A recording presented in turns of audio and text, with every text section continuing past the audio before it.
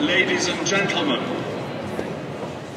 and on behalf of the chapter and the whole cathedral community, a very warm welcome to Durham Cathedral for this evening's lecture presented by Durham Cathedral Institute, bringing the public square into the sacred space of Durham Cathedral, which is safe space, a place of sanctuary undergirded by faith and the legacy of hundreds of years of prayer and enquiry. We are very grateful to the Durham branch of Stowe Family Law, which is kindly sponsoring the event. And thank you too to staff and volunteers of the cathedral whose hard work and enthusiasm have brought us to this evening. We have some very special guests amongst us this evening, and they are sixth form students from various schools in the region, and I'm going to tell you who they are. We have our own Durham Cathedral Schools Foundation present this evening, and also St Cuthbert's Catholic High School from Newcastle, Sacred Heart School from Newcastle, St Leonard's School here in Durham, and St Mary's Catholic School, again from Newcastle, Cardinal Hume in Gateshead, St Bede's School here in Durham, and the Ian Ramsey Church of England Academy at Stockton-on-Tees. You are amongst our VIPs this evening, and we are very glad that you're here. But thank you to all of you for being present. Please engage in all that happens here and know that you are always welcome. The next Institute debate is already scheduled, so keep an eye on our website and come back then and as often as you wish. Simon Oliver, who leads the Institute, is our chair this evening, and I hand over now to him to introduce our speakers.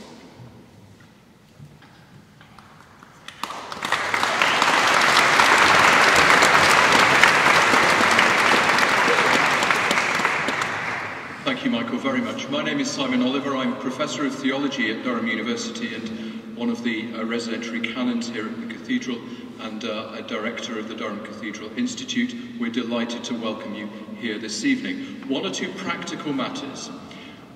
We are very high-tech here in Durham Cathedral, so when it comes to the Q&A, after our speakers have addressed us, you can scan this code with a phone, and it will take you directly to an app called Slido. There's nothing to download, and on that app, as if by magic, you can type in any question you would like to ask. It will magically appear on an iPad here at the front that I will have. You can ask your questions whenever you want, from now until we finish this evening at 9 o'clock. Many of those questions will be made public, so you'll be able to see them. You can vote up the questions you like, and they will be given priority.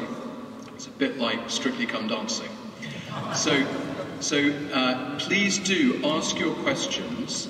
They will come to me at the front, and then I will put them to our speakers, to John and Fiona, in our Q&A discussion. If you would rather write a question using the analogue version, just turn the paper over and write it, hold it up, and one of the stewards will come and get it for you. And they'll bring it to the table here, okay? So that's the slip of paper here, scan the QR code, and you'll get to Slido, and you can type in your question, whatever you would like to ask, and the comments that you would like to make. This evening we've gathered together to learn about and discuss what's become known as levelling up, social mobility, and opportunity. At the 2019 election, levelling up was the flagship policy of the Conservative Party. It aims to address regional inequalities in prosperity, health, education and opportunities. Many of those inequalities have been evident, deeply embedded for generations. The Levelling Up White Paper was published in February this year, and Liz Truss, the new Prime Minister, has declared a continued commitment to the programme. But it has been a slow start. A report by the Newcastle Business School, based at Northumbria University, has been published this week, and it claims that of the 12 missions of Levelling Up between now and 2030, only one of those 12 is demonstrably on track. So there's much work to be done. It's early days, but we know that increasing opportunities, addressing inequalities, addressing prosperity and well-being, identifying, celebrating and realising the extraordinary talents and history and culture of regions such as the North East is so much more than government policy and statistics. Government policies come and go. The culture of this region extends back at least 1,300 years to the two saints between whom we sit this evening. St Bede behind you in the West End, St Cuthbert behind me in the East End. And we are greatly privileged this evening to welcome two Northeasterners to address these issues of levelling up and social opportunity. Dr. Fiona Hill, whom I'll introduce to you in a moment, and Professor John Tomaney.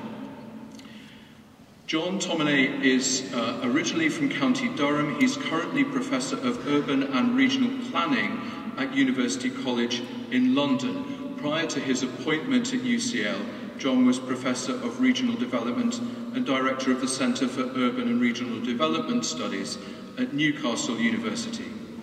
John's research concerns development of cities and regions as socio-economic and political and cultural phenomena and the role of public policy in their management. He focuses particularly on governance of local and regional economies. John's published over 100 books and articles on these questions of local and regional development. He's one of the country's leading experts on this area, and we're delighted and honoured to welcome him to speak to us this evening. Would you welcome John Tomaney?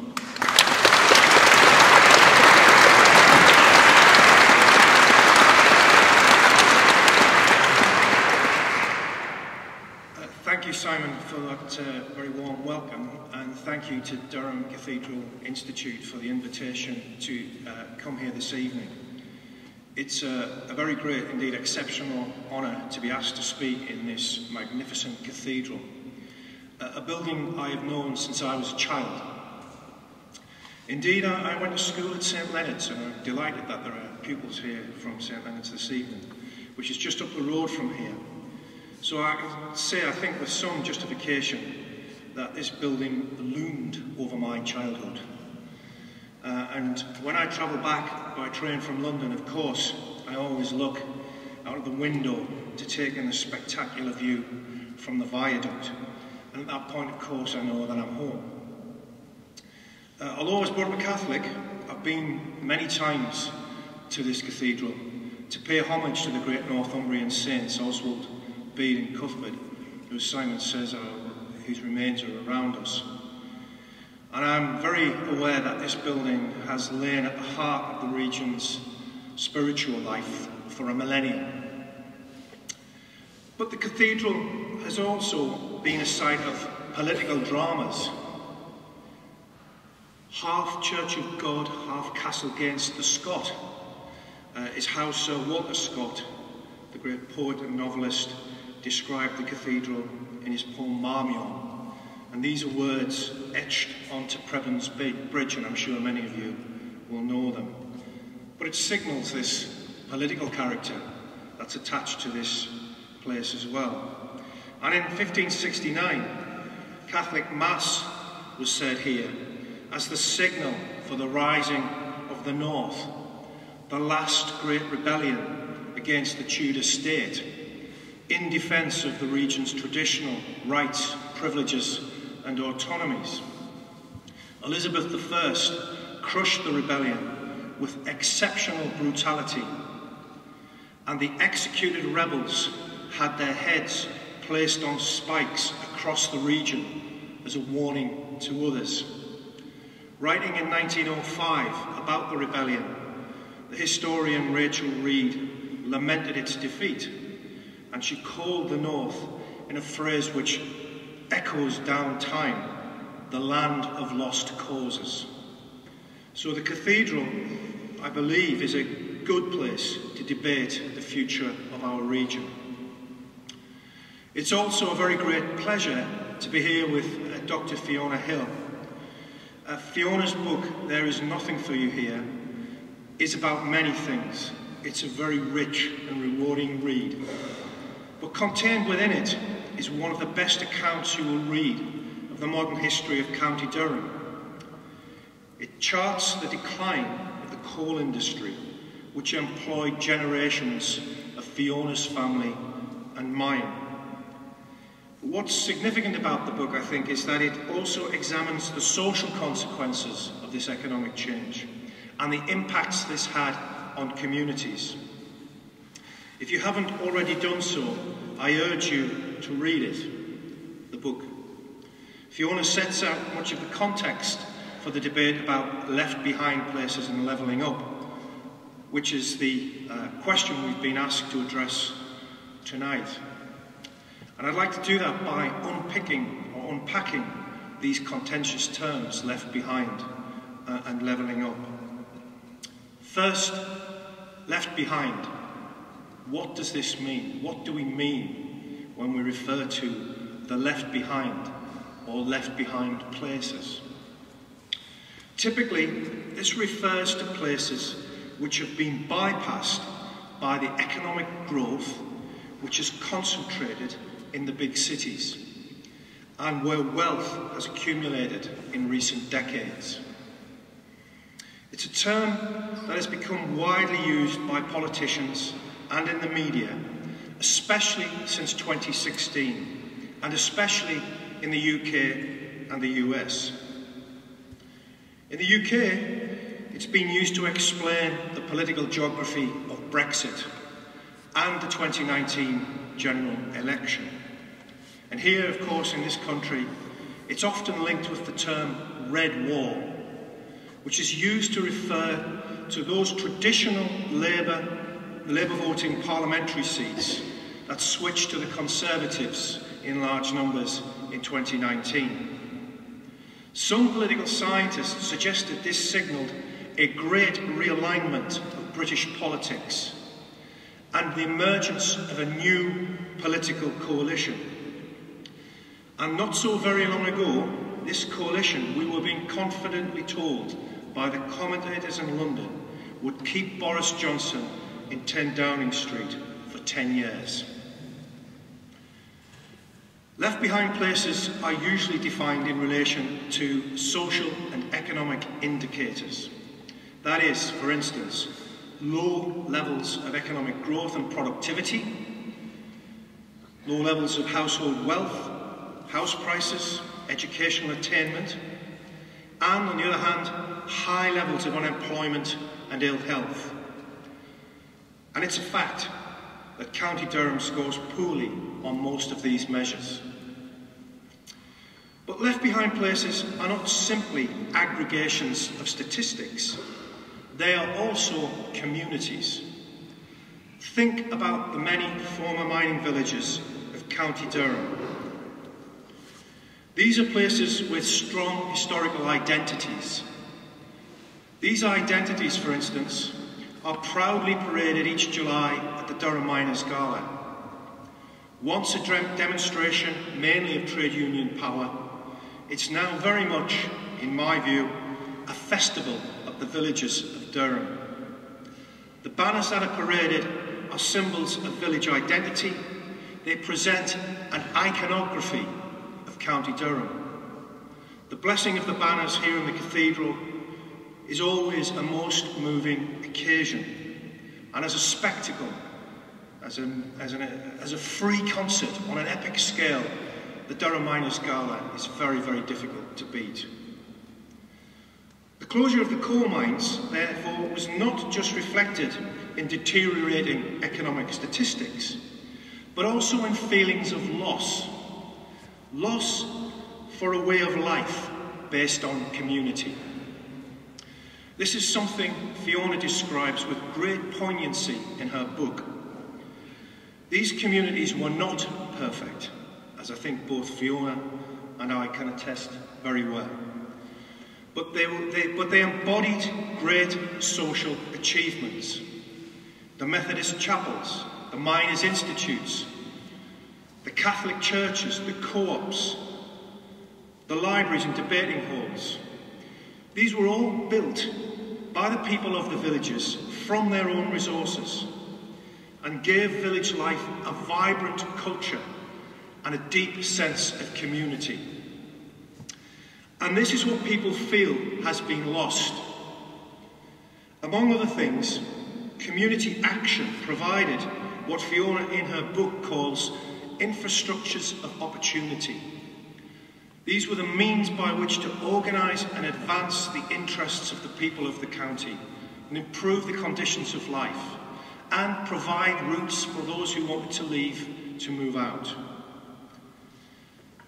But statistics do also matter, and there have been some shocking ones to consider recently. A study just published in the British Medical Journal has estimated that 330,000 deaths in the UK since 2010 can be attributed to the effects of austerity. That is, cuts in public services. The deaths are concentrated in the poorest areas, and this means that there are parts of the northeast where average life expectancy is falling for the first time since the Industrial Revolution. A most appalling statistic concerns suicides. Recent data from the Office for National Statistics shows the suicide rate in the northeast is the highest in England, twice the rate of London. Within the region, men in their 50s are the most prone to suicide. This is a barely discussed public health crisis. How do we explain it? The best explanation I have come across is from the US, where similar trends are visible in left-behind places there. There, Anne Case and Angus Deaton of Princeton University have said that such men are susceptible to what they call diseases of despair. Because, and I quote, they have lost the narratives of their lives. Now, levelling up.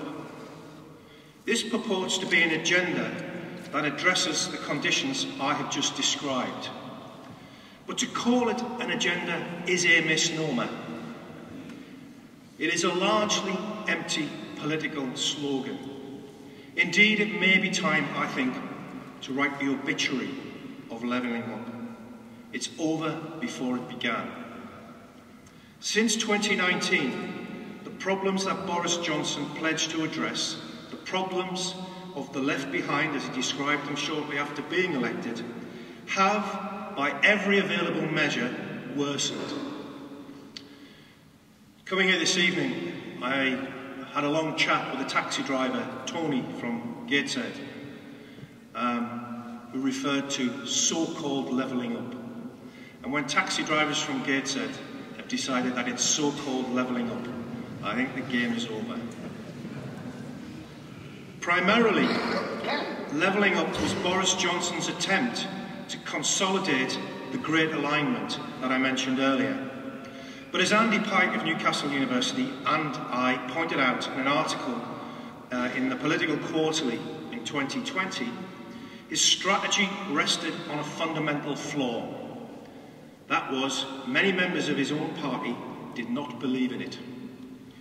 The ones who were most sceptical about it, the Britannia Unchained mob, are now in charge of the government, if that's the right term. You laugh, but it's not funny.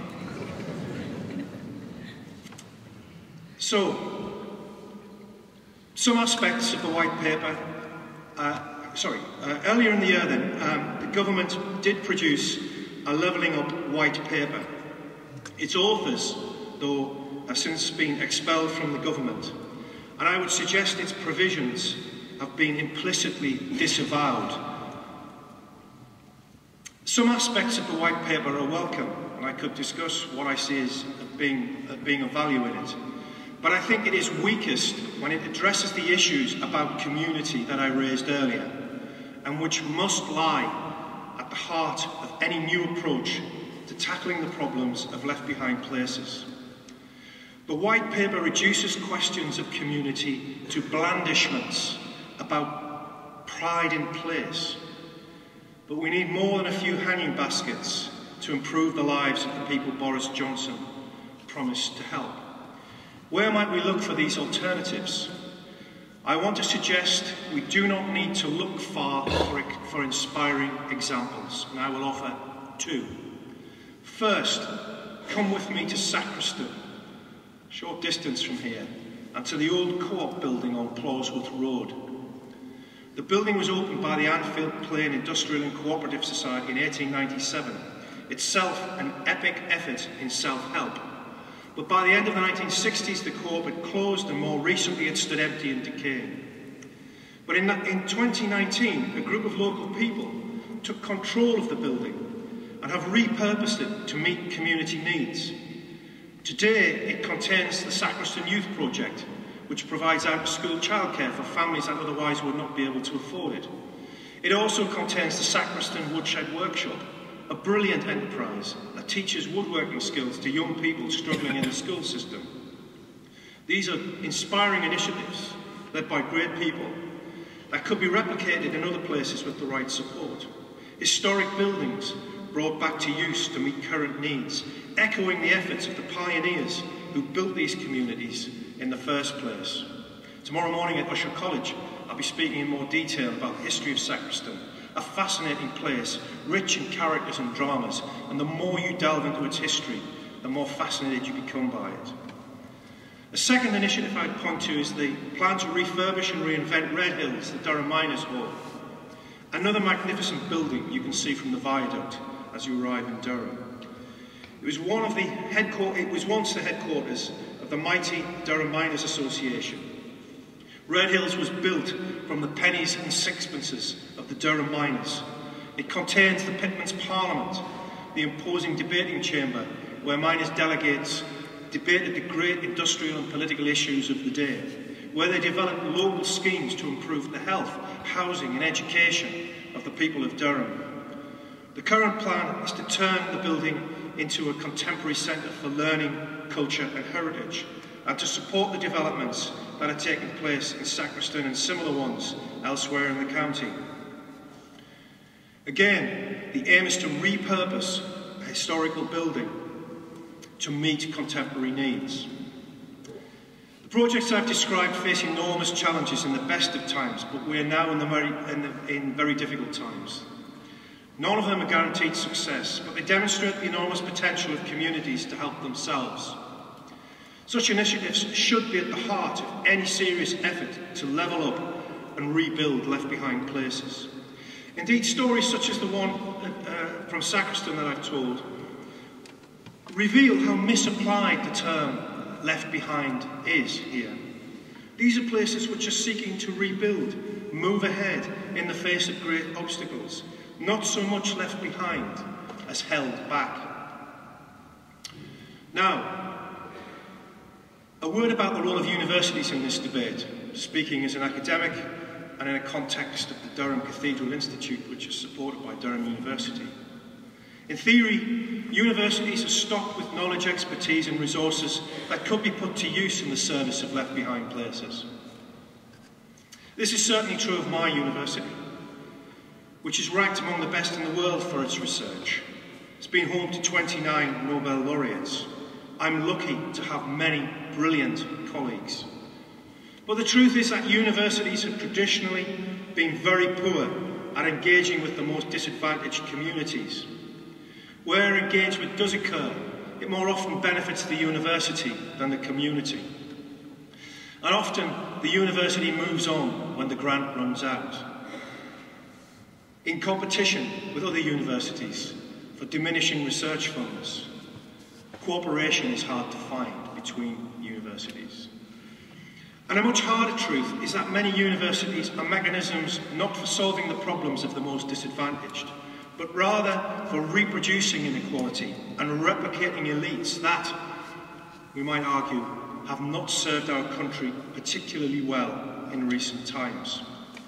Here I am not joining the stupid recent attacks on universities by some politicians with their absurd criticisms that all we teach are Harry Potter studies and other such nonsense. Instead, I'm asking universities to take much more seriously their obligations to the communities that have been left behind. And as universities have become bigger, richer and more powerful. The agenda I've set out is a challenging one for universities. It goes against the grain of the way we operate and our definitions of academic excellence. But what use is our science? What use is our science if it does not help those most in need? This is a challenging agenda, and when I'm asked how universities should tackle it, my answer is with humility.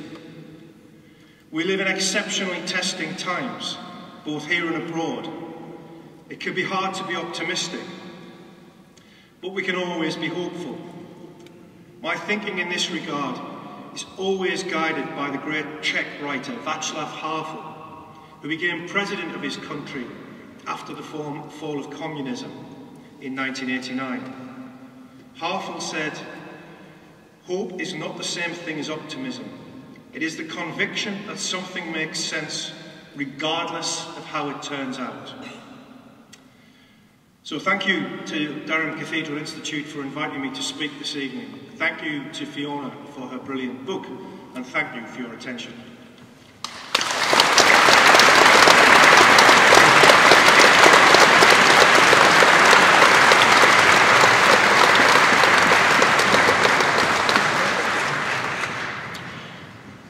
Thank you very much indeed, John. It's my great pleasure now to introduce you to Fiona Hill.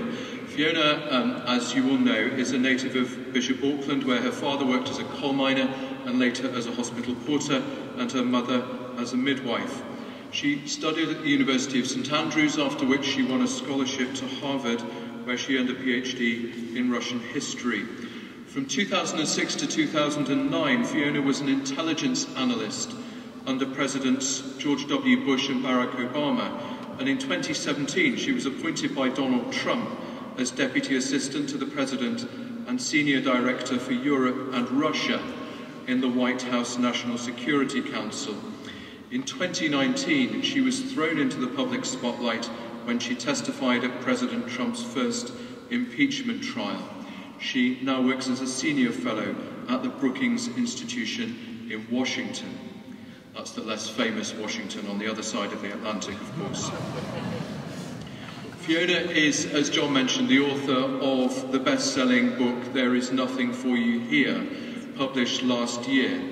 She's become a major public figure in the US and the UK, commenting on domestic politics and global affairs, and more recently she's turned her attention to social mobility and community regeneration, both in the US here and in Germany.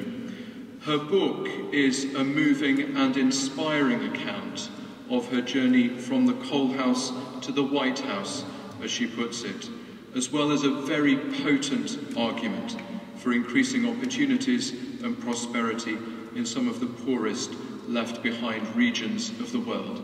Would you welcome Fiona Hill?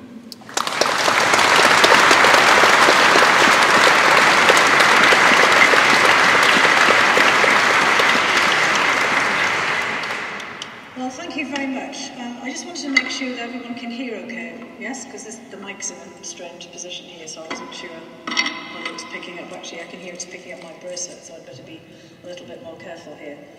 Well, it's an absolute honour to be with everyone, and especially here in Durham Cathedral, which, you know, just like John, I've visited as a child so many times. It's a very familiar place to me, and I think, you know, to be honest, it's a bit overwhelming being here. I mentioned to Simon when I first came in, the only time I've ever spoken in Durham Cathedral was probably when I was laughing with some friends and was then told to shut up and keep my voice down. So it's kind of quite a surprise to be actually asked to speak in such a wonderful setting. And I also want to thank John, obviously, for, I didn't really expect John to frame this topic that he's such an expert in around the themes of the book. I want to give a little bit of an explanation as a way of leading into our discussion about why I wrote this book, which, you know, as an academic, it's not usual to tell your own story. But as a result of strange confluences of circumstances, I mean, my expertise is on Russia, also Ukraine, and here we are in the middle of a dreadful war in Ukraine. I had set off to study Russia and Russian against the backdrop, and I can see around here that some people will remember this too, of the war scare of 1983.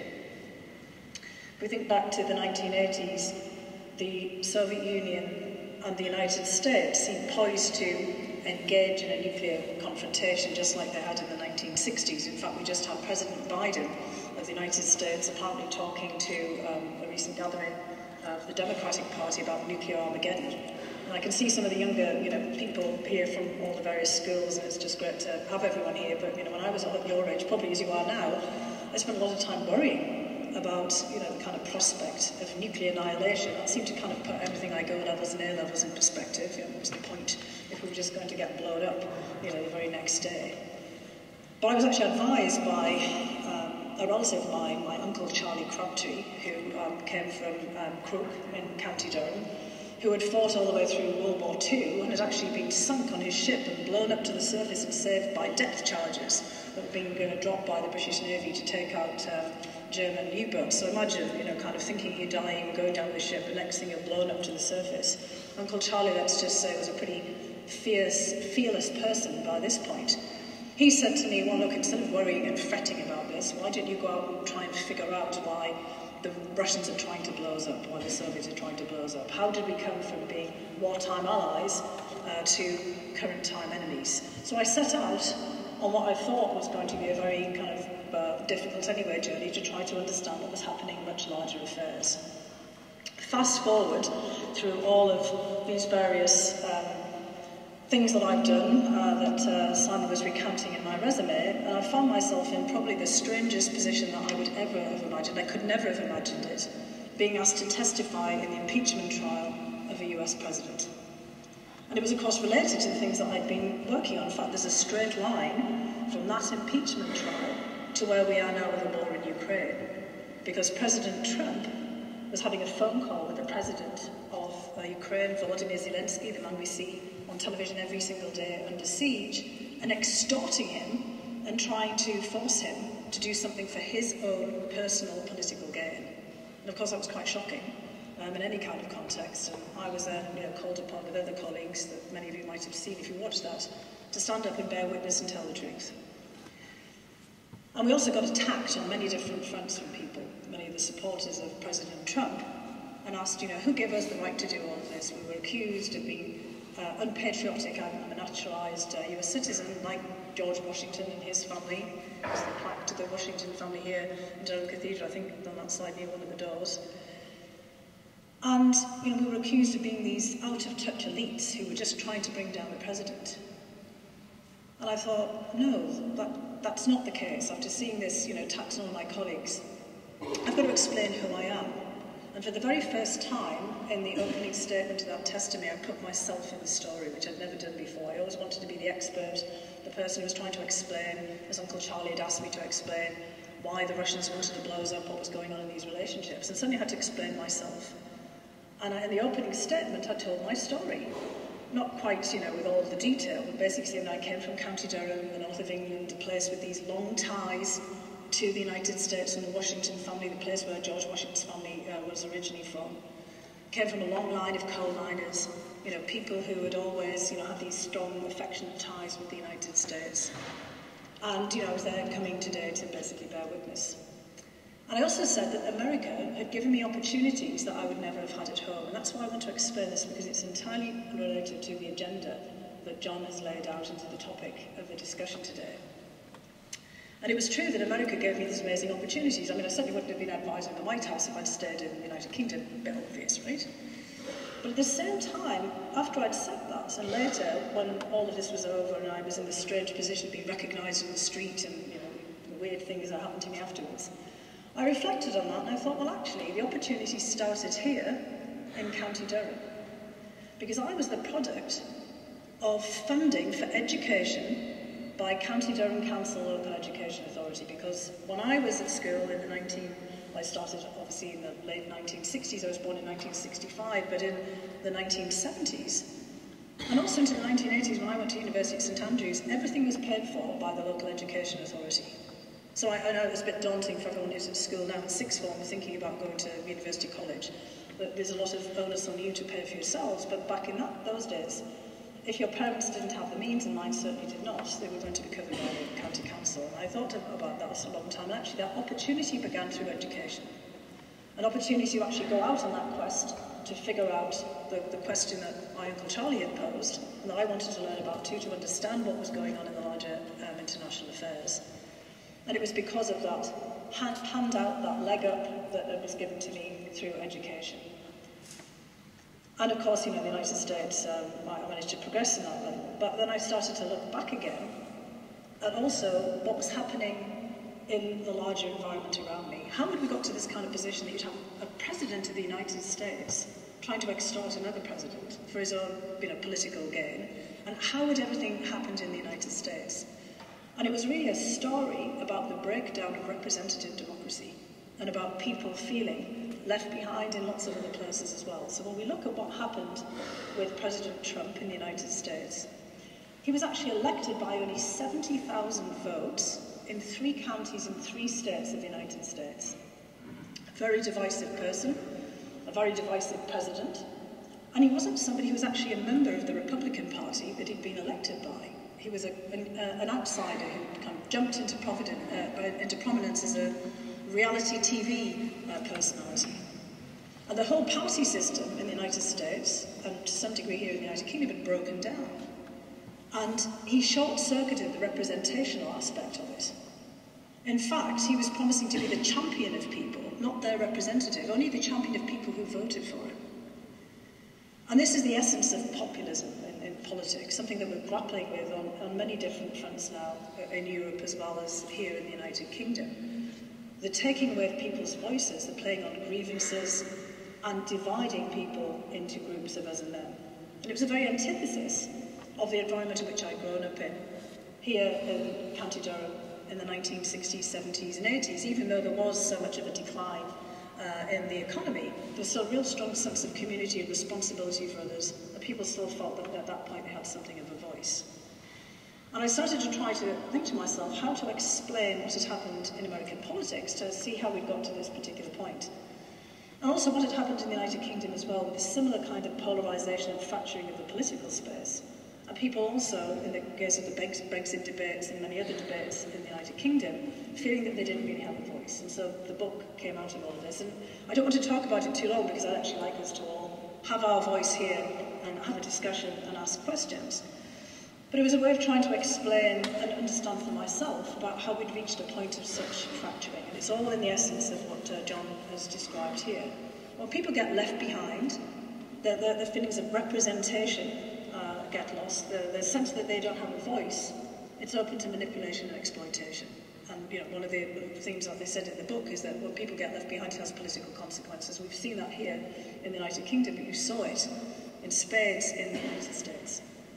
And those 70,000 votes for Donald Trump in those 3 counties and 3 states all came from very similar places to County Durham in the northeast of England. Michigan, Pennsylvania, Wisconsin, places where everybody had been left behind as well.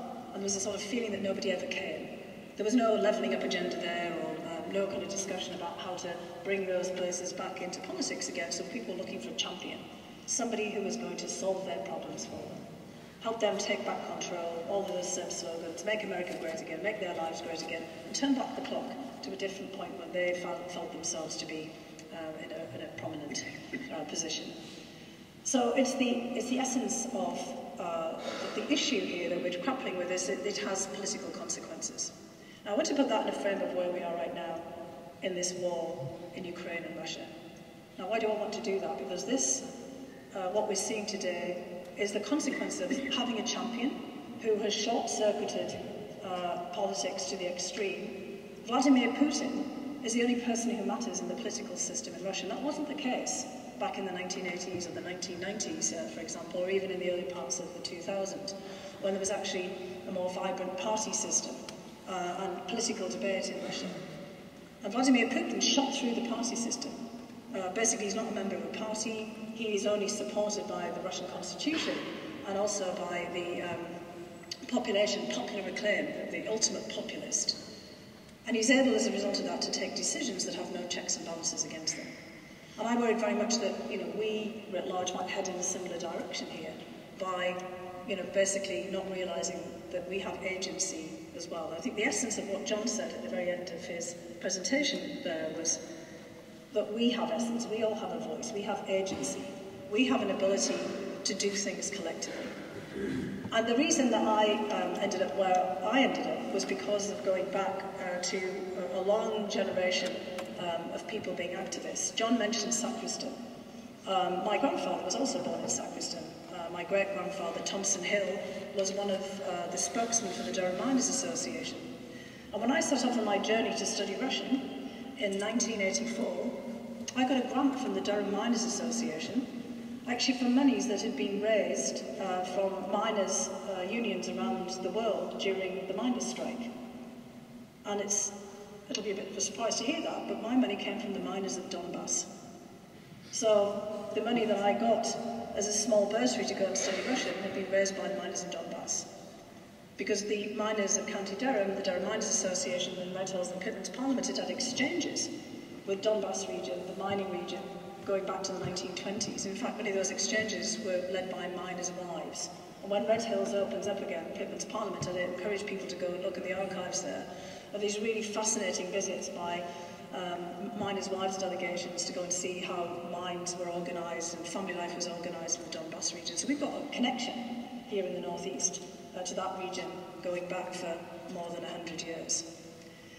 And what was the important point of the Durham Miners Association was that they banded together in the toughest times to pool their resources, as John pointed out, to make things happen for education, to make things happen in their own societies and their own communities, to try to change things. And I benefited from that educational grant in the larger context. And I just want to conclude here, because the problem that we're going to be facing as we look forward is that we're now in a wartime scenario. We have problems and the crises at home that have been very ably described here by John and that we're all very well aware of.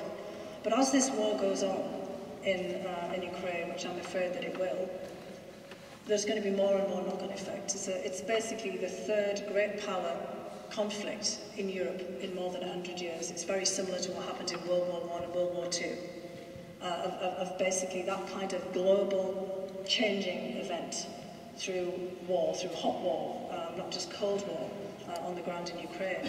We're seeing the knock-on effects on energy. We're all going to be facing increased energy prices. We're going to be seeing the consequences in our supermarkets from food insecurity brought on by the blockade of the Black Sea by the Russians, by the Kremlin.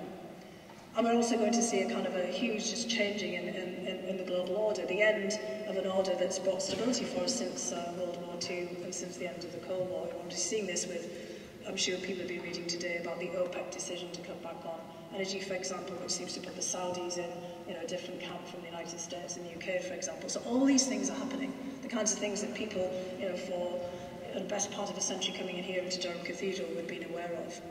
And in a wartime scenario, it becomes incumbent upon us to, on the home front, to figure out how we're going to deal with that. That's something that all of our communities have been aware of.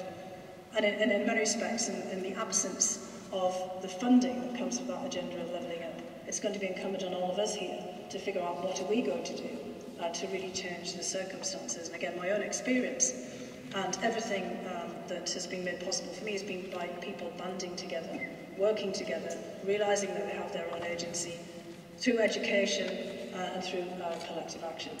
Now, I think that we've got a lot of questions coming in right now, Simon, haven't we? And I just wanted to say just a little bit more personal slant to all of this. But John laid out, I think, the subject of tonight's debate brilliantly, so there wasn't much more to add to that. I was crossing out my own notes as I was going along with the things that I was going to say. So I thought I'd take a slightly different tack. So thank you very much for everyone being here. And again, it's all of our ideas and all of our thoughts that are really going to propel things forward.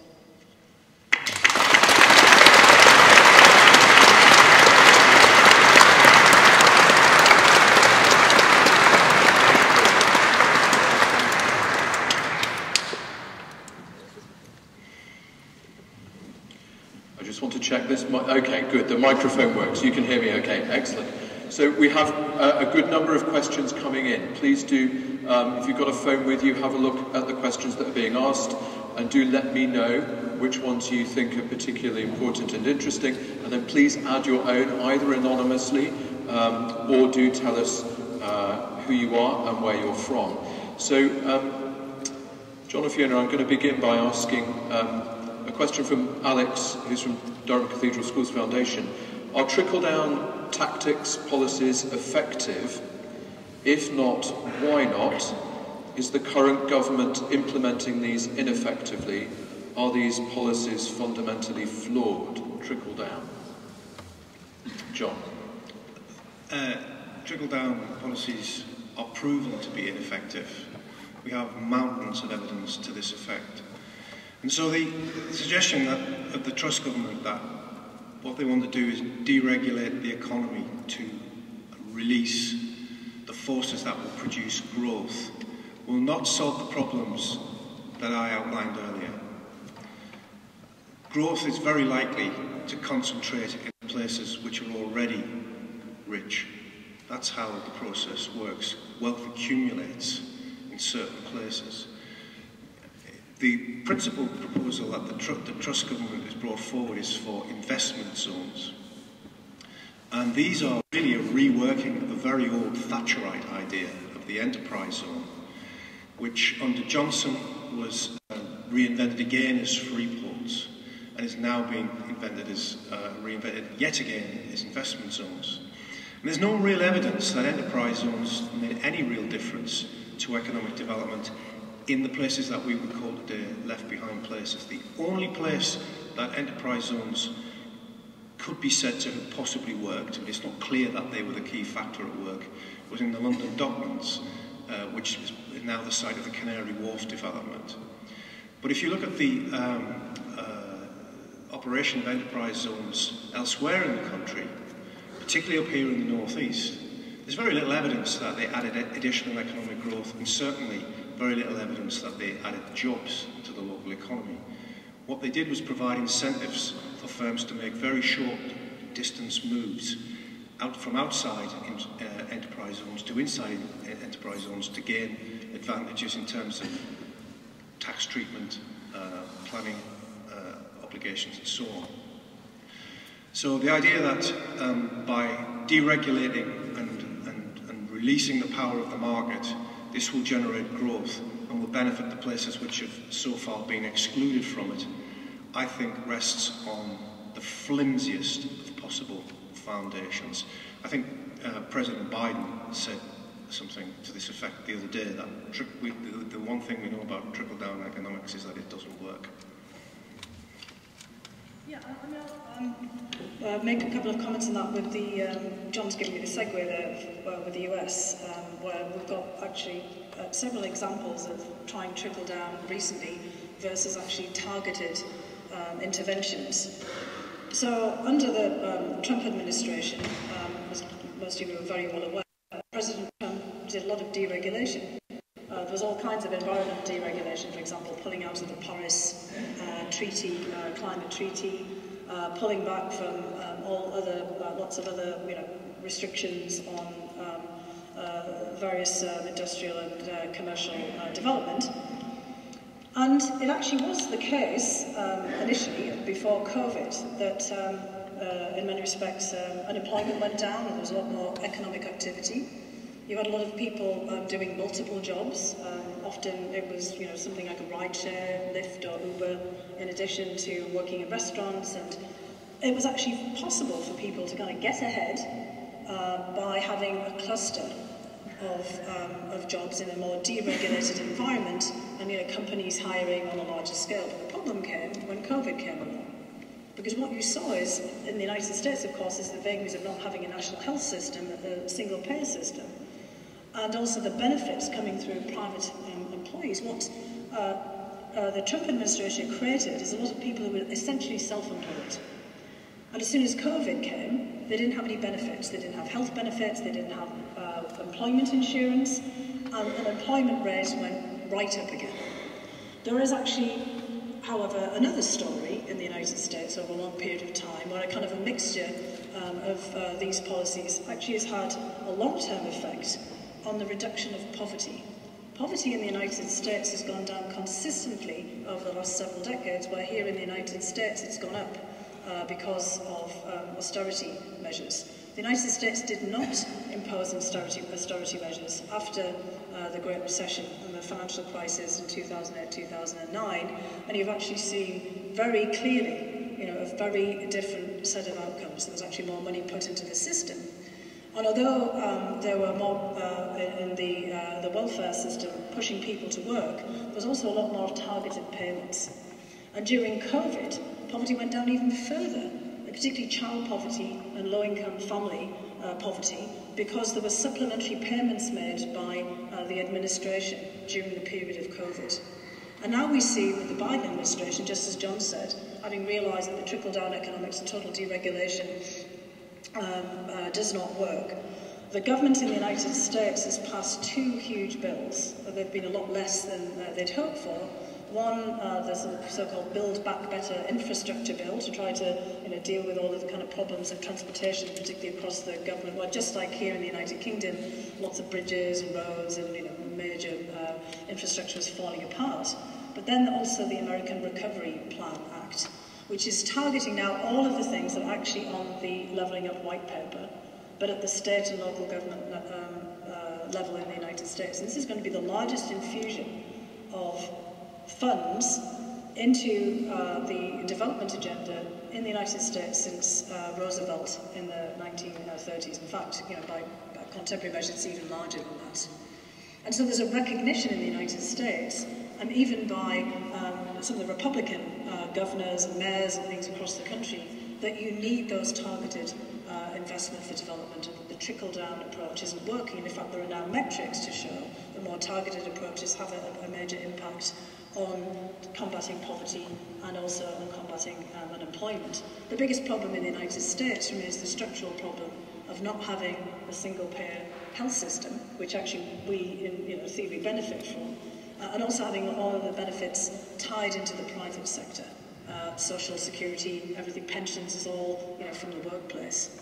So, I mean, there are some differences there in the two systems, but I think it's actually very clear now that you need targeted government interventions, even as you have the private sector and others working in tandem.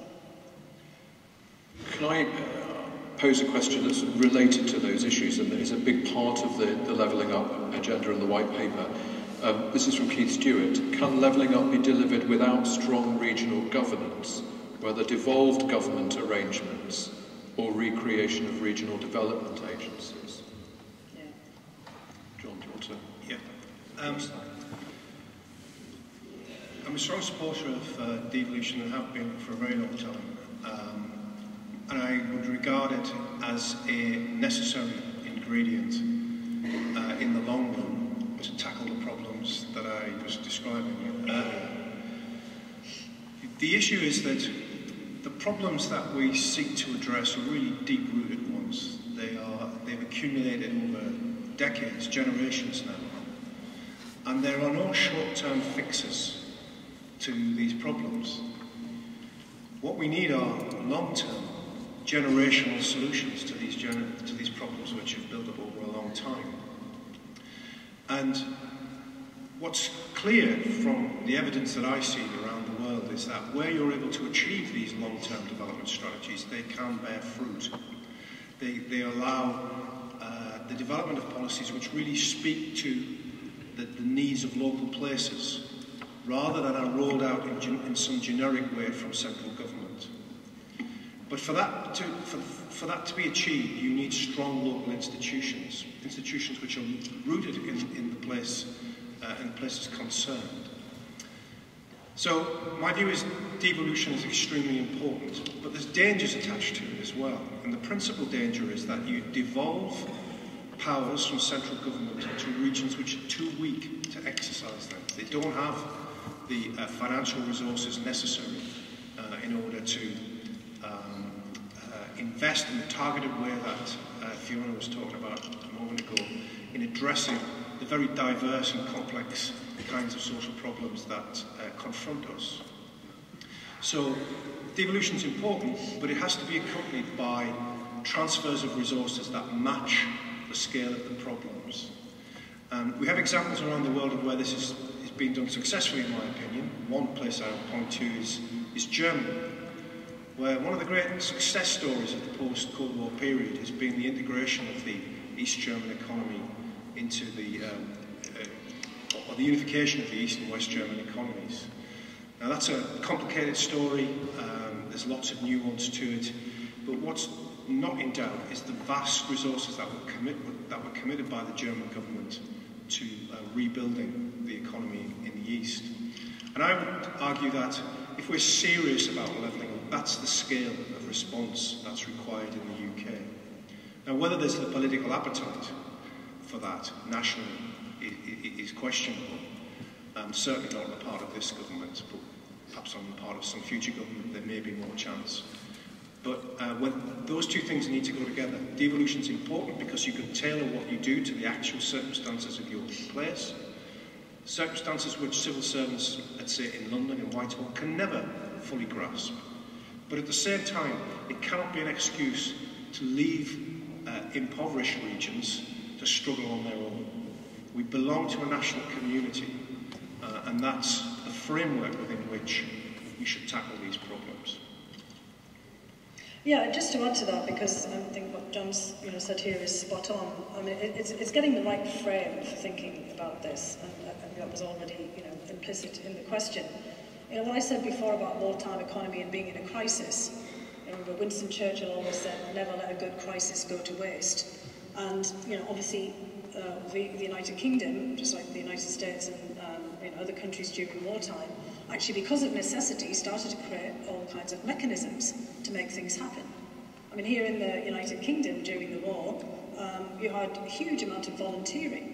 The Royal Voluntary Service stepped up, for example, the Women's Institute, all kinds of different groups got themselves into action to do things that were necessary in that time frame. After the war, we had the huge creation of what were essentially mechanisms for redevelopment and reconstruction. There was the whole creation of the National Health Service, for example, and all kinds of other interventions to help the United Kingdom rebuild. And of course, everyone's heard of the Marshall Plan, which was basically conceived of as a large recovery plan for Europe, with large transfers of money from the United States at the time. But in each case, there was a countrywide plan for each of the individual countries. It led to the eventual creation of the World Bank and other mechanisms there to help development. But we've never thought about that in the context of here at home. So when I started off in my career early on in the 1990s, I got involved in a lot of development work in the former Soviet Union. There was the creation of the European Bank for Reconstruction and Development, for example, that was trying to help Russia and Ukraine and other former Soviet states and Eastern European states redevelop themselves and kind of rethink their economies and how they were going to redevelop their regions. That was part of that thinking that John referenced about the reunification of Germany and the mechanisms that the German government set up to try to facilitate that. And we need to have that same kind of thinking now. Even if we can't have that transfer of resources like has happened in the United States or on the scale of the Marshall Plan, we can create mechanisms to try to pool resources and then to figure out what we're going to do with them. We need to have our own regional development plan, or our own regional development mechanisms, which, as John has mentioned also, would require a certain amount of not just devolution of authority, but also devolution of responsibility and capacity. And I think capacity, as John has said, is actually the key problem here. I mean, a lot of our regions don't have capacity, and part of it is because we're pitted in competition with each other. Over the last several days, when I've been back in the northeast, I've been in Sunderland and Newcastle, all kinds of different discussions that I've been having with community foundations and also universities, is that whenever we're thinking about some of these rebuilding and reconstruction and development exercises in a place like Sacriston or elsewhere, or remember County Durham making various bids for things like the City of Culture, we have to compete with other equally impoverished and struggling regions when we got to be collaborating. So the whole point of the Marshall Plan, they didn't make countries compete with each other, make Greece compete with, France or something for reconstruction. They recognised that all of these countries needed to be able to develop after the end of the war, or the destruction, and eventually that came the larger collaborations that led to the creation of the European Union. So we need to start to think about how we foster collaboration. What mechanisms can we create to get us to pool our resources? This is what the Durham Miners did in Red Hills and Pitman's Parliament, and they were able to provide a whole host of basically, small-scale welfare, well-being opportunities for their members. So if we have that same kind of concept about how can we collaborate and pool our resources to develop the programs that we need, and what mechanisms do we need, that needs to be part of the discussion. This is an interesting aspect of the current experience with levelling up, because regions have to apply for and compete for pots of money held in Westminster, and they're saying the resources required just to engage with that mechanism before you've even got the money are extraordinary, and they don't have them because they've had so many cuts after austerity. So this is going to be a significant issue. I'd like to draw together a couple of questions that we have around education. What is your main concern about the current education system in providing opportunities to young people of the UK, in particular the North East? And what role do the schools in our region have to play in levelling up? Are you happy to start? Yeah. Okay. So what's my main concern about education? Well, my main concern, I suppose, is that according to many of the measures, we perform very poorly as a region, and there's no getting away from that. Having said that, the issue is, from my point of view, is not always the schools. I mean, we have some fantastic schools and highly committed teachers in the North East. My daughter recently left her job in a law firm to become a teacher in a school in Peterlee. And it's been a revelation to me to watch her take on this new job. And the commitment and the seriousness with which she takes that job and her colleagues take that job is something which I find sort of inspiring, frankly. It's a school which faces lots of social and economic problems. The pupils come from backgrounds which are very difficult. And the school does a magnificent job in looking after those young people. But according to some measures, we have failing schools. In my view, the issue is not just within the schools; it's within the wider society, and it's about the extent to which many young people doubt that there are opportunities for them, or appropriate opportunities for them when they leave school. The ones who can succeed in the school system, get to university, have a high chance of not coming back to the region. And we lose a lot of our young people to London and the big cities elsewhere. For those children who are not going down that route, school can be very difficult because it's not clear what the opportunities are when you leave. That's what's inspiring about the Woodshed Workshop project in Sacriston, where you have an effort, it's on a small scale, to take pupils who are really struggling in school, at home, and to be honest, perhaps causing problems in their community, and giving them a way forward, which is practical and which speaks to their desires, really. It's particularly important for young men, I think, and it relates to some of those statistics I was offering earlier on. There's a problem about how we, particularly in a region like this, where the traditional forms of work produce traditional forms of men, how we encourage young men into forms of work which are not necessarily what their fathers or grandfathers would have done. So schools are crucially important, but I think we load a lot of responsibility on the schools to solve all of these problems. Many of them are doing fantastic work, but it's the wider context within which they operate which I think is also important. Levelling up must involve raising levels of educational attainment because ours lag behind. And there's evidence that this can be done. In London, the performance of schools has improved dramatically. The reasons for this are still, I think, being debated, but a lot of it's got to do with innovative programs to bring teachers in from outside, who've had careers elsewhere. There's lots to learn from these processes in places like London. Education is crucial. There's no more important job than being a school teacher and inspiring young people to learn. One thing that I've done recently is I've taken on a role as a volunteer classroom reading assistant. It's possibly the most rewarding thing I do in a week, actually, teaching 7-year-olds to read. And so and again, you see the struggles that schools have, the complex things that they're dealing with, and the incredible commitment of teachers, which is really undervalued in our society. And in other societies, other societies place much greater value on the contribution that teachers make.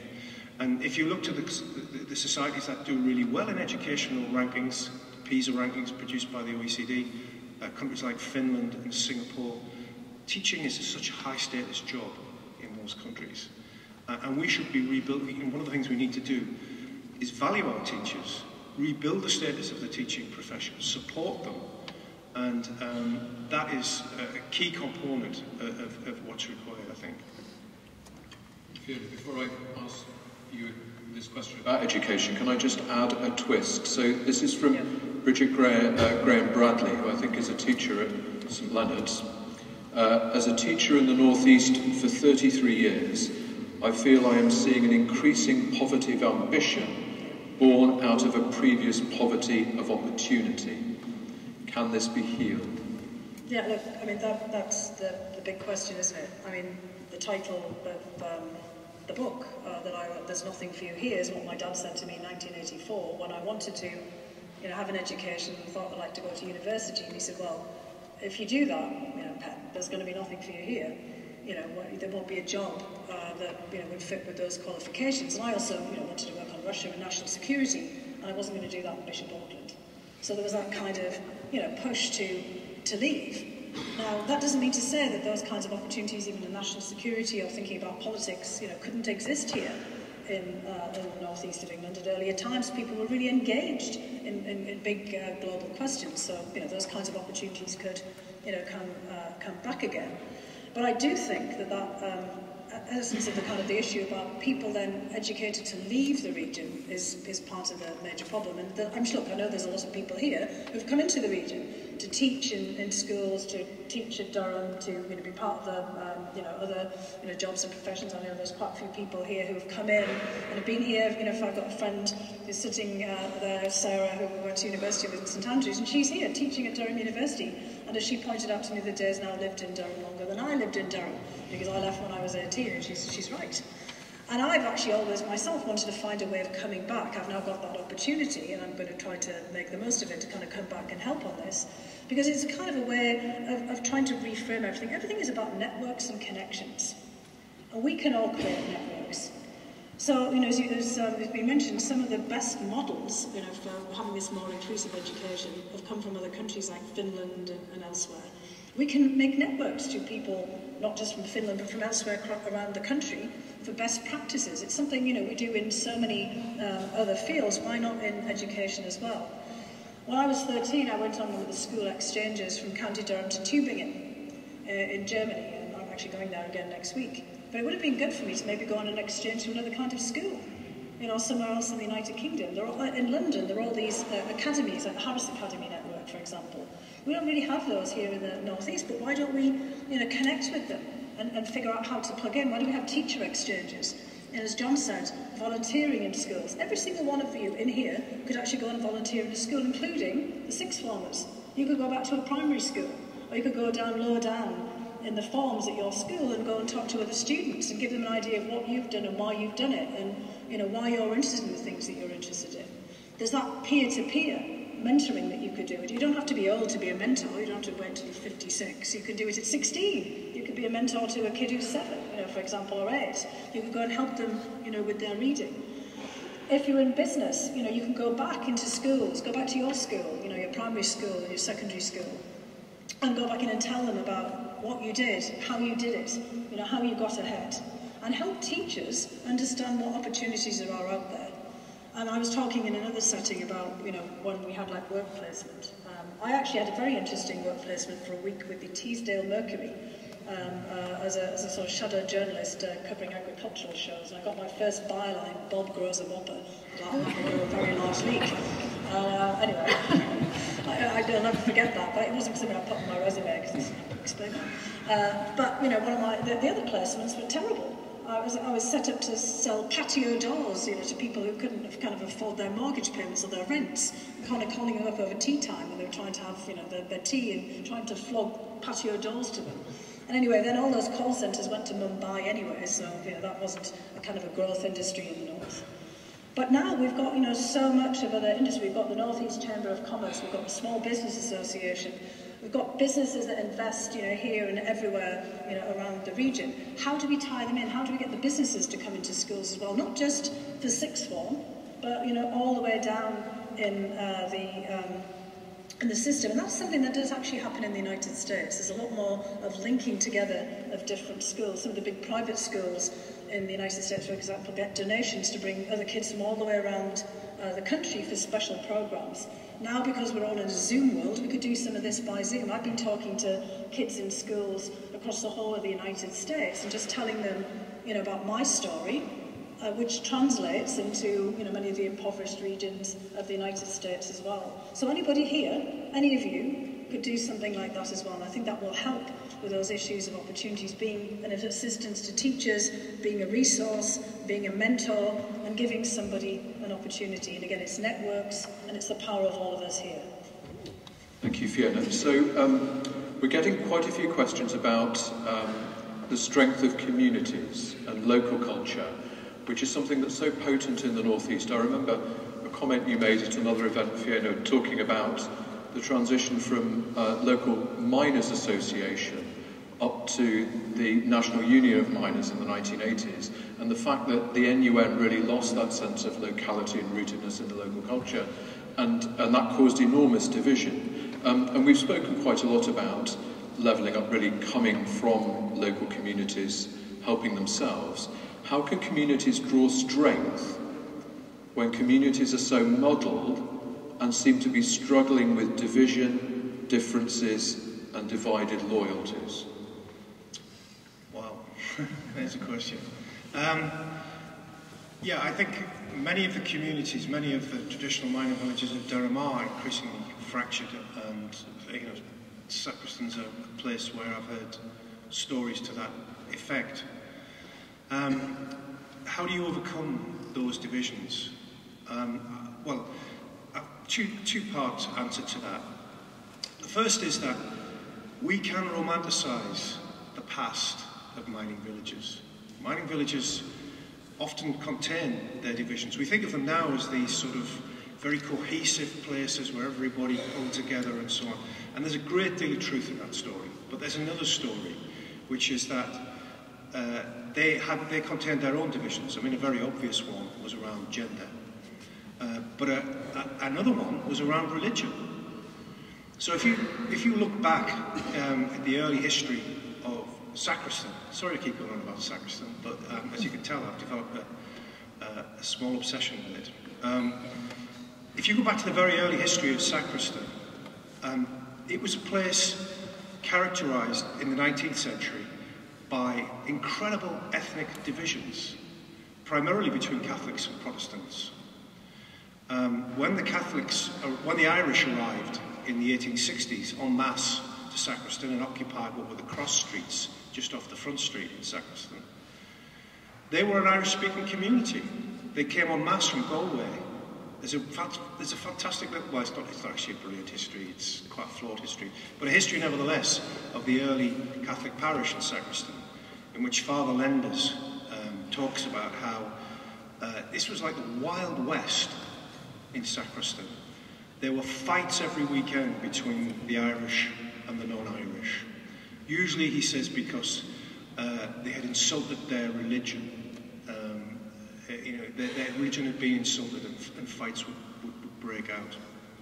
I've been looking back through the newspaper archives on all this, and I find Patrick Tomaney being bound over to keep the peace for brawling with Irishmen and others in Sacriston in the 1870s. So these were not the cohesive communities. That cohesion was built over time. The Catholics built their church, the Methodists built their chapels.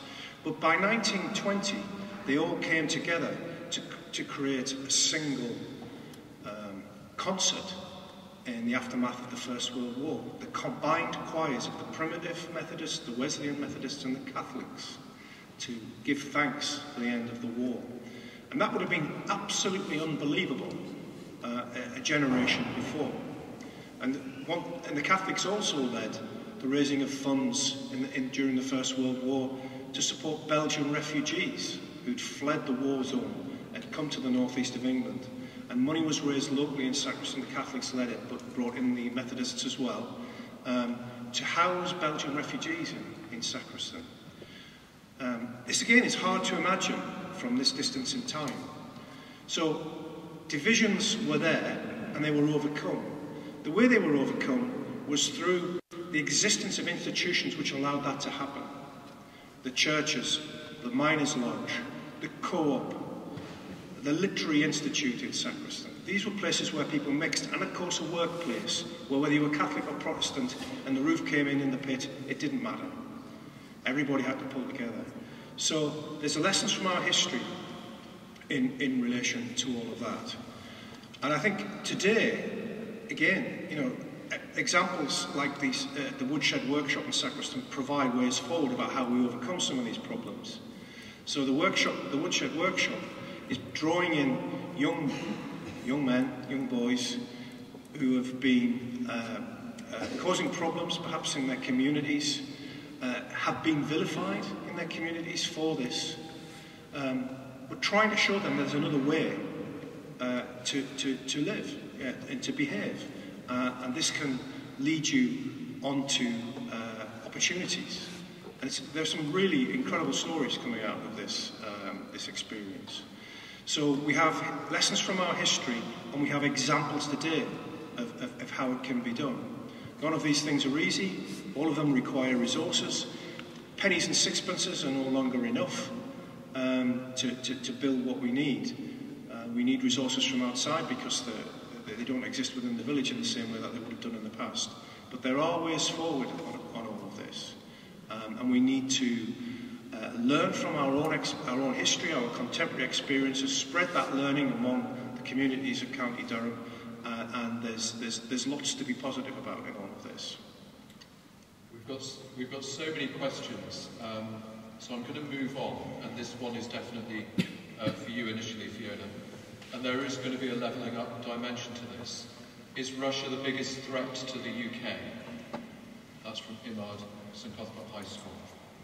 Well, at this particular juncture, yes, unfortunately. You know, we have a lot of focus on China as a larger systemic threat, but China hasn't invaded Ukraine or Taiwan, you know, thank goodness, at this particular juncture. China isn't threatening, you know, any of us with the explosion of a nuclear weapon, you know, bringing us all the way back to the 1980s, where I set off and studying Russian. And, you know, unfortunately, it's Russia and Vladimir Putin who have brought us to this, you know, particular period of crisis. And again, the third major power confrontation and war on European soil in just a bit over a century. And how we deal with that is pretty critical. John, actually, to kind of bring it back to the, you know, the larger agenda, mentioned raising funds for Belgian refugees from World War I.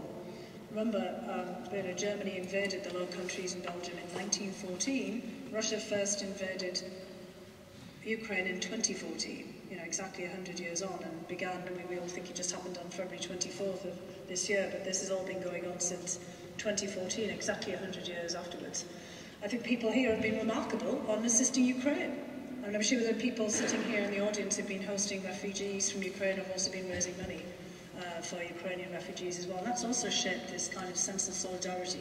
Think about the Ukrainians pulling together in the face of just such extreme adversity, to fight back against this horror of an invasion that's been pushed on them by one person. That in itself, also shows a kind of a spirit and an ability to do things in extremis. And I do want to, tie that back to our larger, kind of agenda here. When we are under siege, when we see such problems, like we've often come up with solutions. And again, we've got to kind of figure out in this context, if I said a wartime economy, a really dangerous situation in Europe and in the United Kingdom for us on the economic front, because we're at financial war, even if not in a kind of direct conflict with Russia at this particular point, about then how we're still going to help ourselves on the home front in this kind of context.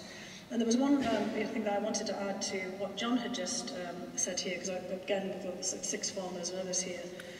Sport is a phenomenal unifier. It can be a divider when you're all kind of fighting against a team with like Newcastle, Sunderland or Middlesbrough, but it's also kind of something that really brings people together. And one of the real elements of the miners and the thing that happened in County Durham in the North East was creating these was creating football teams.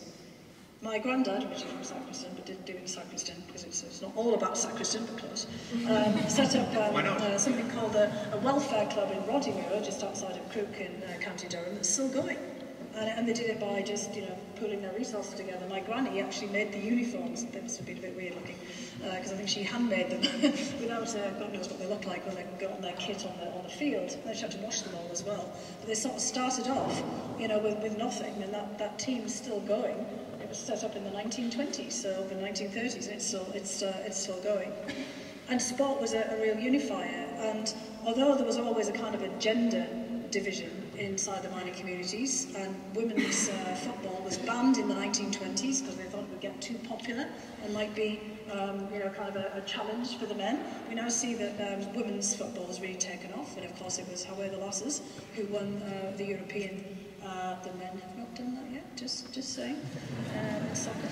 And I think we can really see just the enthusiasm that football and other sports can really engender here as well. So there's a lot of actually examples in the United States about sports being used as a community builder. So for Portland, there's a place in Portland, Maine called Portland Community Squash. I don't think squash is quite as big here in the UK, but I actually advise people to go and have a look at the website, because they're doing an amazing thing using squash to bring an entire community together, and bringing the kids and their families and giving them mentoring for school and giving them meals and transportation and making sure they're not on the streets after school, and helping them to think about education, not just university education but vocational education, all through the prism of squash. And they're trying to take this national through into sports as well. We could do that here. I mean, we've done it for years, generations with football. We could do it, through in all kinds of different capacities. I know I did a kind of a bit of one of those, bends it like Beckham away from Russia onto football. Very well done, Fiona. Thank you. Okay, we're getting a lot of questions about which of our two main political parties, Conservatives or Labour, are better for levelling up. So I'm going to try and gather all those together. So, for example, what prevented the Blair and Brown governments from levelling up between 1997 and 2010? And there seem to be two different models here. Labour investment in schools, R&D, Conservatives cutting tax. Which of those is better for levelling up? Is Labour necessarily any better, given its ongoing commitment to neoliberal economics? There we go, John. Well, according to Tony, the taxi driver who brought me here, they're both the same. So that's one answer. And I did say I'd give Tony a mention because he had a lot of thoughts about these issues, some of them not for repeating in this session. Well, in a sense, New Labour did have a strong commitment to regional policy. It created regional development agencies. It funded them far more generously than the Conservatives have done since 2010. But I think there was a central difficulty that New Labour had. One was that the economy of London and the South at that time was growing at a very fast rate. It was the after effects of the Big Bang which had provided a massive stimulus to the financial services industry concentrated in London that Canary Wharf example that I talked about earlier on, the City of London. And so, although New Labour was investing much more in the regions than the Conservatives and the coalition did afterwards, arguably it simply wasn't enough to counteract these very powerful forces which were concentrating economic growth in London and the south. Now the counterfactual is, would regional inequalities have widened further without this expansion? Well, we don't really ever know, we'll ever know the answer to that. But what is clear is that austerity, which occurred after 2010, that is to say, cuts in public expenditure, massively and disproportionately impacted on the north, across the whole north. The places which suffered the most in terms of cuts were the places which had the highest social need. That's a demonstrable fact. And in fact, in some places in the south, in the most prosperous parts of the south, local government spending went up.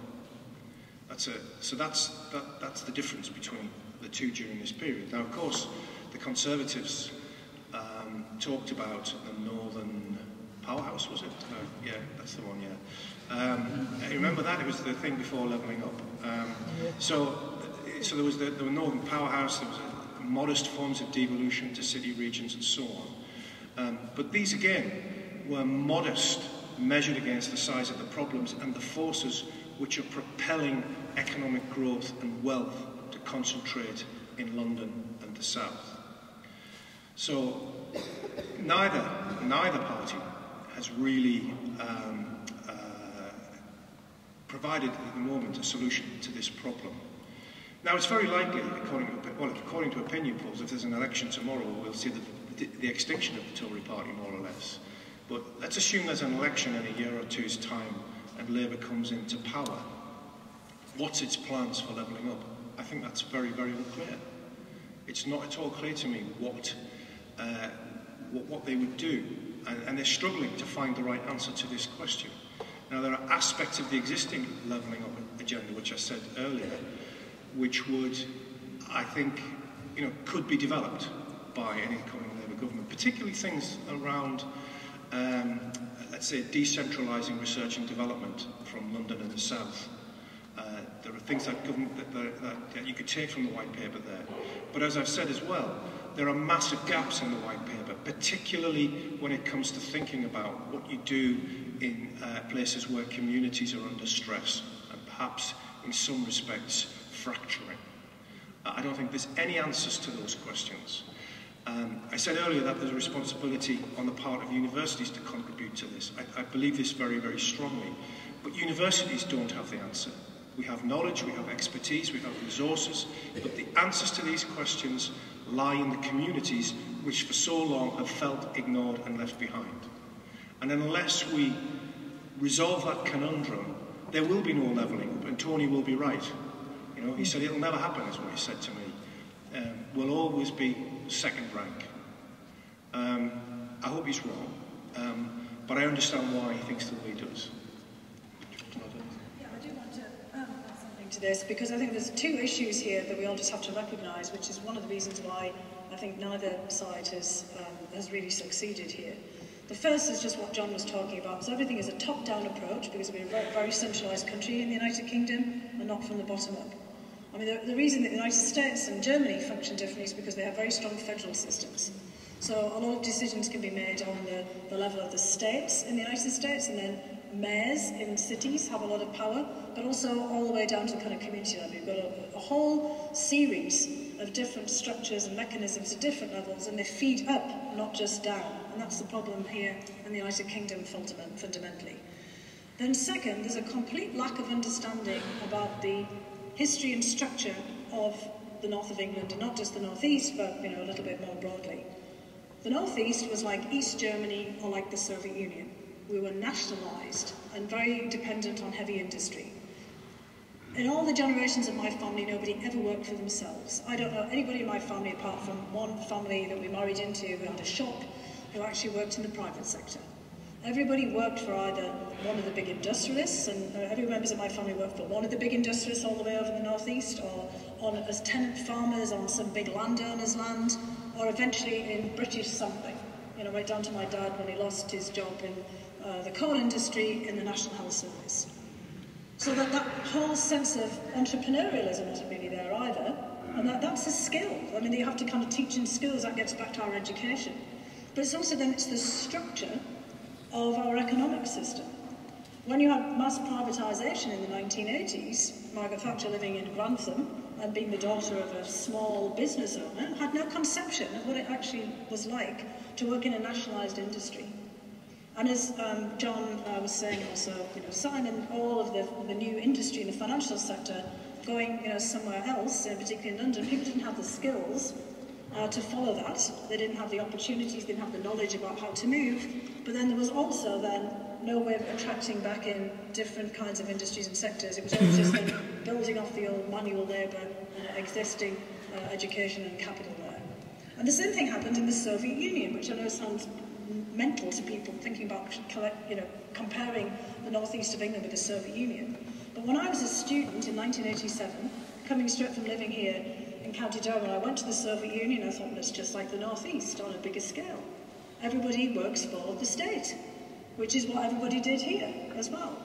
And then with the mass privatisation in the 1990s, then the Soviet Union kind of fell apart.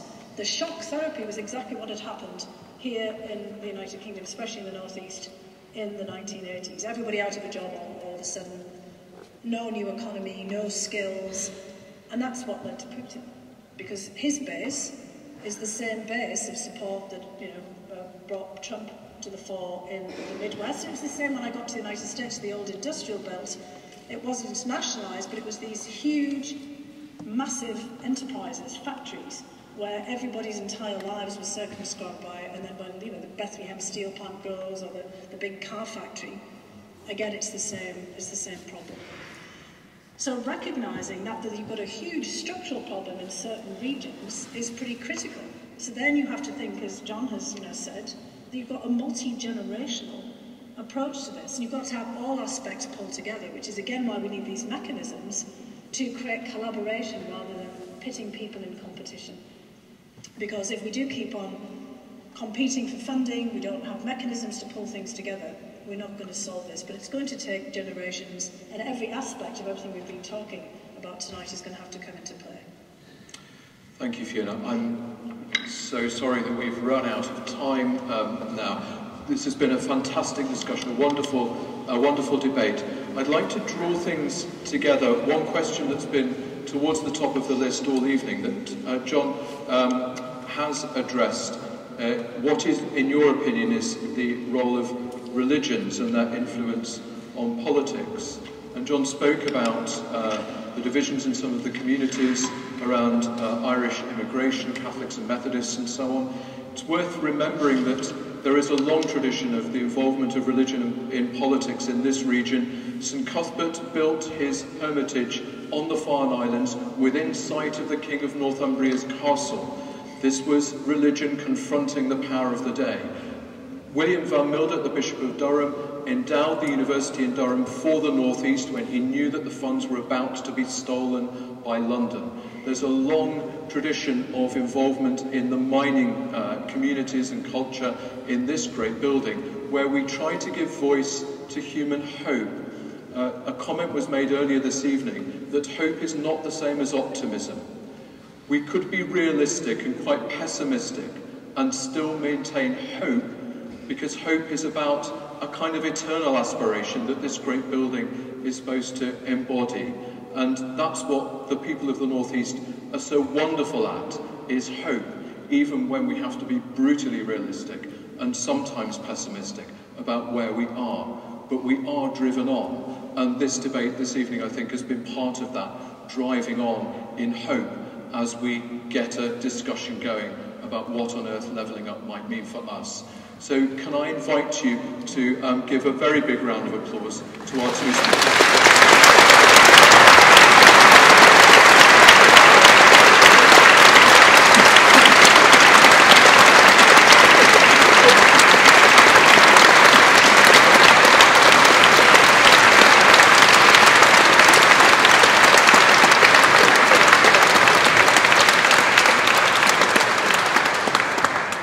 reminder to our schools that we'd be very happy to have a follow-up visit on these issues if you would like that. You have my contact details. The programme for the Cathedral Institute will continue certainly next year. We have already booked Catherine Stone, the outgoing Independent Commissioner for Standards in the House of Commons, who will be coming to speak to us about ethics in public life. And there will be plenty more in the programme very soon. We do hope you'll be able to join us for that. Thank you very much indeed. Good night.